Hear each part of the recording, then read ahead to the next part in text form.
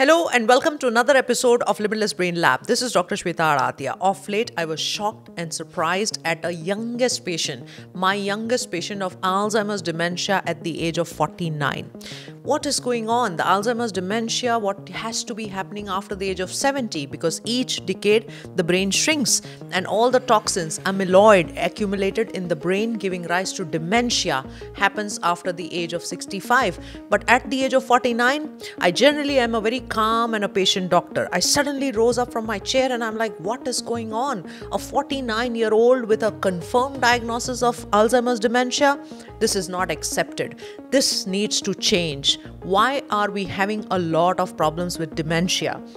In fact, the latest research has shown that the percentage rise of dementia is going to be 1700% increase.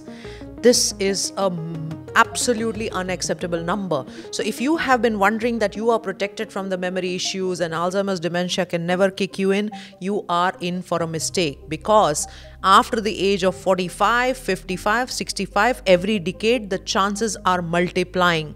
And younger the age now, the exposure with all the toxins around us, with all the unhealthy lifestyles, we are in for a big pandemic of dementia.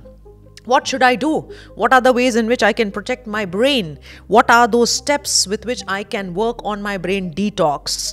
How does dementia happen? Because of certain toxins and chemicals which is accumulating in your brain. Now, in your sleep, it's like little municipality clearing which is happening. I come from Dubai. In the Dubai streets, next day, everything is nice and clean because municipality was working. So your brain system is also getting rid of the toxins, but happening at night. Hence, what are the steps that you need to do? You need to get that immune system or get that clearance system working well. Sleeping for 8 hours average is extremely important to get that cleaning system going on. So if you are not sleeping enough, if you are stressed, if your diet is not good, you don't eat a lot of fresh fruits and vegetables, if you have a family history, if you have not been doing all the memory tips and techniques, if you go to and do the same work, monotonous tasks, if your relationships are not good, your surrounding is a lot stressful, you live in an environment which is heavily polluted, all these toxins are working behind the scenes to give you dementia. What you should do? So let's first of all acknowledge and recognize that having a baseline memory assessment is extremely important for you. You know your body count, you know your body mass index, you know your WBC count, you know your hemoglobin, your kidney function. What is your memory capacity? What is your brain health index? What is your mental wellness index? Have you mapped your brain? Have you scanned your brain? I am extremely passionate because what you can measure, you can monitor, and you can manage. It's the 3M principle which works. I want you to thoroughly study. Go ahead and do our brain fitness score. It's mentioned in the pinned comment. If you have not done it, go ahead and do also our cognition score, because it is very important for you to have the baseline. And you can reach out to us for a very special scan called Neuro, by which we give you multiple parameters of your optimal functioning brain. We live in an era and age where everything is available. It's just a matter of my awareness, and I need to really care for my health to make a shift, to make a transition. Let me give you very simple steps to avoid dementia. I don't like treating dementia because I don't want people to suffer from dementia. Every single time somebody comes who is young with a memory problem, I get hurt. So what are the things that we need to do? First of all, we need to learn to have digital breaks. Continuous exposure to digital is not helping our brain. It is causing the idling rhythm responsible for brain atrophy. Second thing is we have to get out of our comfort zones to do the activities which we have never done, playing an instrument, going ahead and learning a new music, going ahead and doing an activity which you have never done in your life before, challenging your brain. Extremely important. Diet and nutrition, what I can talk about it, we have been using a lot of processed food, a lot of toxins. I have a little formula for getting rid of these toxins. It is called DAISY.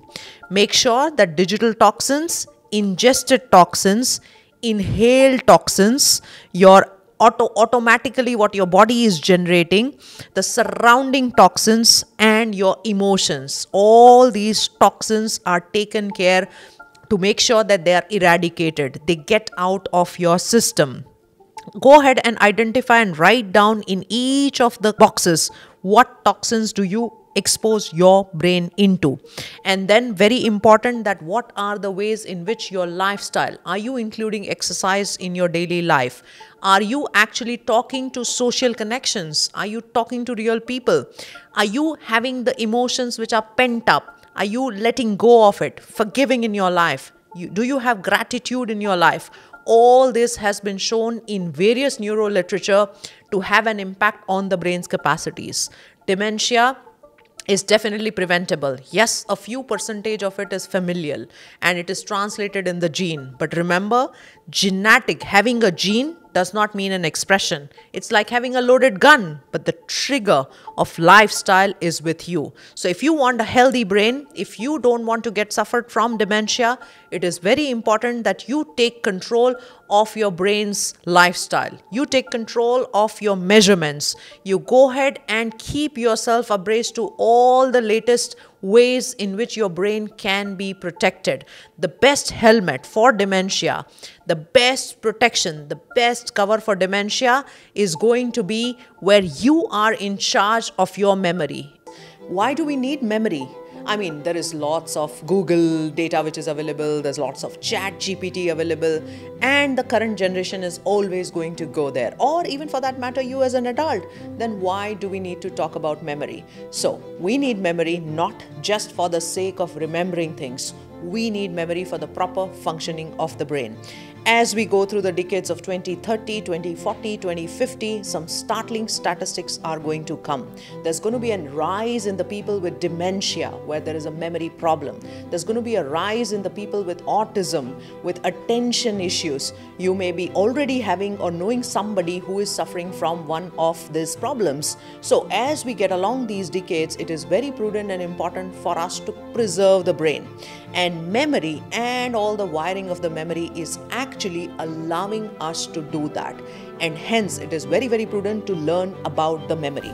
In this masterclass, we will know what are the secrets to a great memory. What is the memory circuit like? What kind of vitamins, supplements, what you need to do to enhance your memory? What are some of the myths? What are some of the facts? Would a Sudoku and a puzzle stop you from having Alzheimer's dementia? What really is Alzheimer's dementia? How can you have a rocking memory only by the end of this masterclass? At Limitless Brain Lab, we call ourselves as family. We connect to each other.